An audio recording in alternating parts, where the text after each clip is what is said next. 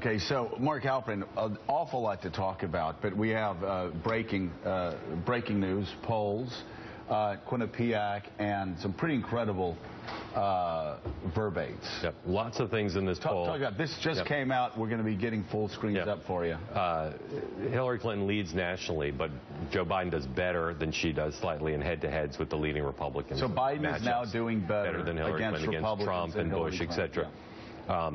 Trump leads nationally. Carson is second, which is something that we're seeing consistently.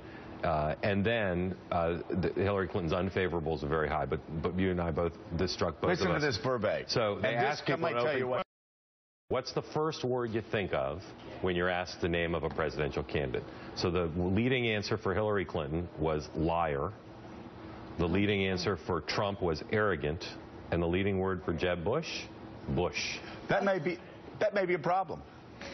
It may be, it may not be. I mean, Bush is also the last name of one of our most popular former presidents, Bush 41, his father. And I think the Republican primary voters are well aware of W. Bush's record. So, listen, I'd rather be known as Bush than a liar. Or arrogant. But, you know, these are unprompted, by the way. These questions, though, what happens is they ask in these polls, it's the part of the polls that always scared me the most because they were the most instructive. They're called verbates. Right. Tell us. It's like a focus group. What's the first thing you think of when you think of Joe Scarborough? And then you have to sit there and read the sentence. How'd you do? Oh, my God. How'd you do? What were some of the worst?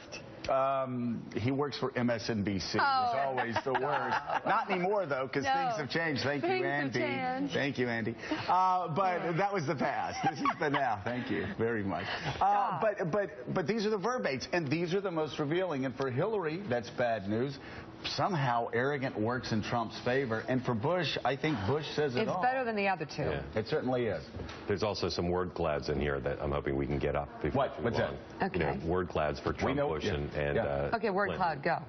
They're just, you got to see them. All right, so we'll put it together. Oh, okay.